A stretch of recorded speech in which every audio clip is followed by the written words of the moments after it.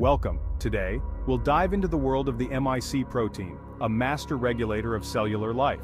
This small protein controls how cells grow, divide, and die. Dysregulation of MYC can lead to cancer. Understanding MYC is crucial for tackling cancer. The story of MYC begins with a gene of the same name. This gene encodes the MYC protein, a transcription factor.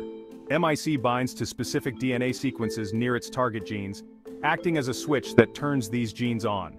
It allows cells to produce the proteins they need to function, respond to their environment, and even determine their identity. The MYC gene itself is tightly regulated in normal cells. Its activity is carefully controlled, ensuring that cells only grow and divide when necessary. However, this delicate balance can be disrupted in cancer. So, what exactly does MYC do? As a transcription factor, MYC binds directly to specific regions on DNA, activating genes essential for cell growth and proliferation. This makes MYC a major driver of cellular processes like growth, metabolism, and even cell cycle regulation.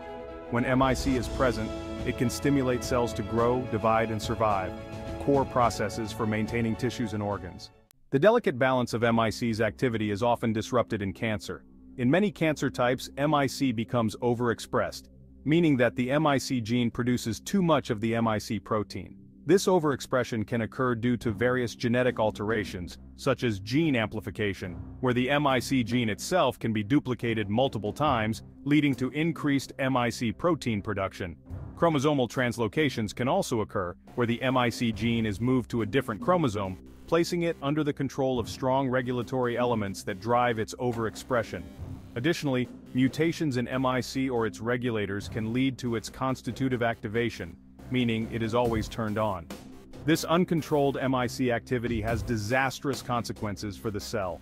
The overabundance of MYC protein sends the cell into overdrive, promoting uncontrolled cell growth and proliferation.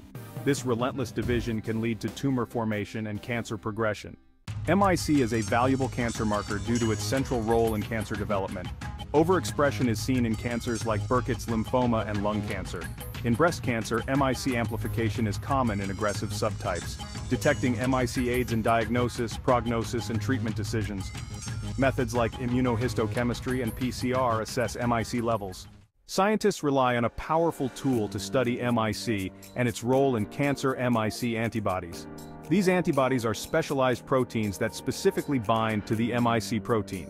This binding allows researchers to detect MYC protein using techniques like Western blotting and immunohistochemistry to visualize and quantify MYC protein levels in cells and tissues. Additionally, antibodies can be used to purify MYC protein from complex mixtures, enabling detailed biochemical analysis. Some antibodies are even designed to inhibit MYC function, providing insights into its role in various cellular processes and potentially serving as therapeutic agents.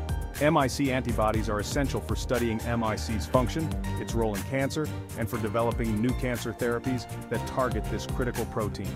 Now, let's clear up a common confusion: the difference between MYC protein and MYC tag.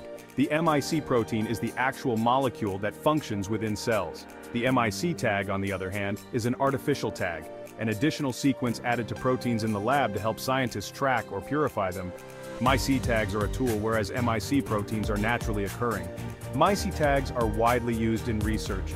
They act like labels, allowing researchers to track proteins, visualize them in cells, or isolate them for study. By adding a MYC tag, researchers can use special detection methods to observe proteins under microscopes or through other imaging techniques. In summary, MYC plays a crucial role in cellular processes in cancer, and it's a valuable tool in research through the MYC tag and MYC antibodies. Thanks for watching, and we hope this gave you a clear understanding of MYC and its significance in both biology and cancer research.